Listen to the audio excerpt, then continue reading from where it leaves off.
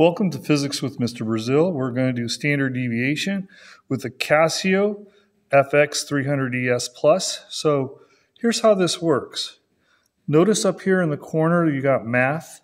Let's change that. So we go to mode, click 2 for stat.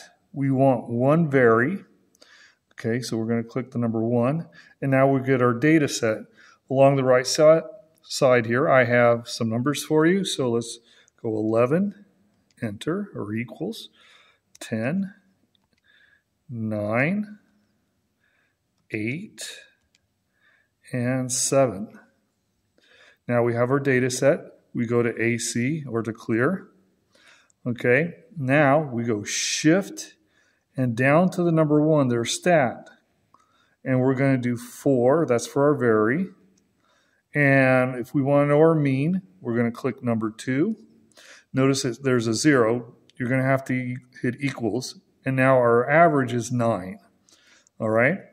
Now to go back again, stat, 4. And now for physics, we like to use the greatest error, the Bezel function, or Bezel function, Sx. So we're going to click 4. And again, now that 9 isn't the answer, so we got to hit equals. And we have a 1.58, or to one significant figure, because that's what our data has, 1 sig fig, we have a plus or minus 2. So our average is 9 plus or minus 2. Okay, and this is how we do standard deviation on a Casio fx300es Plus. Happy physicsing, and till next time. Bye.